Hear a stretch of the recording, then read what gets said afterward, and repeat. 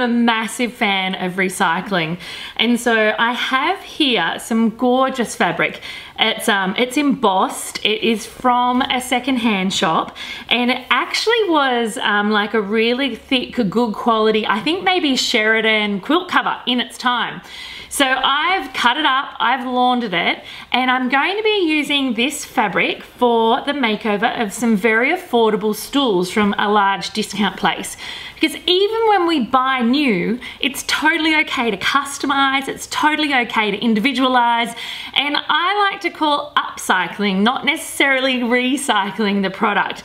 So we're going to get some standard stools. I'm going to upholster the cushions, reattach the bases, and they're going to look completely bespoke.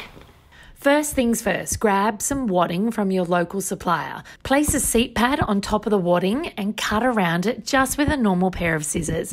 It really does not need to be perfect. There we go, a simple circle. The more layers of padding you add, the more comfy the cushion will be. I'm just going to be using one layer. Now time for the fabric. Place the fabric right side down, place the timber seat on top as a template, and using a pencil or fabric chalk, trace around it. With a minimum of a 3 centimetre allowance, then cut around that pencil marked out circle. Now for the assembly.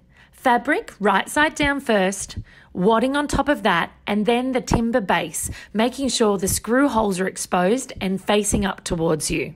It is staple time. First staple, I always do opposite to me, and then the second one at 180 degrees from that.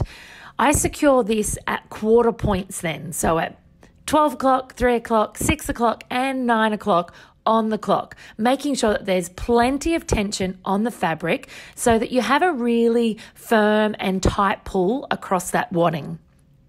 Then simply make your way around the circle, folding small pleats by hand and stapling them in place, making sure that you keep that tension on.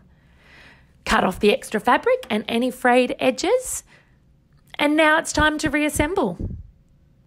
Line up the holes on the frame and the timber seat and reattach the base using the original supplied screws. As simple as that.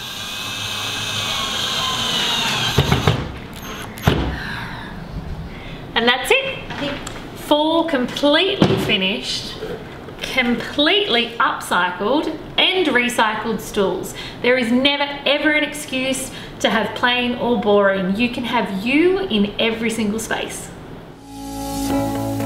Thanks for tuning in. Make sure you're following me on Instagram to see my latest design and reno inspiration. You can find me at Naomi Findlay Official or click the link in my description. See you soon.